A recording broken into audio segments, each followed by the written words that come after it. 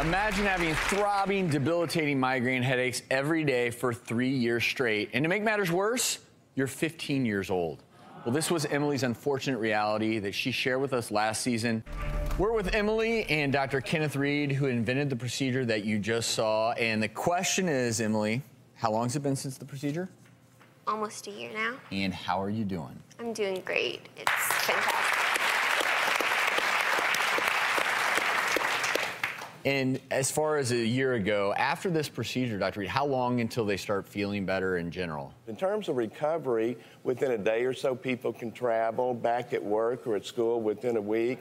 And 6 weeks later, no restrictions. I mean, literally contact sports. We have baseball players, gymnasts. So it's a serious procedure, relatively minor, and the recovery's straightforward.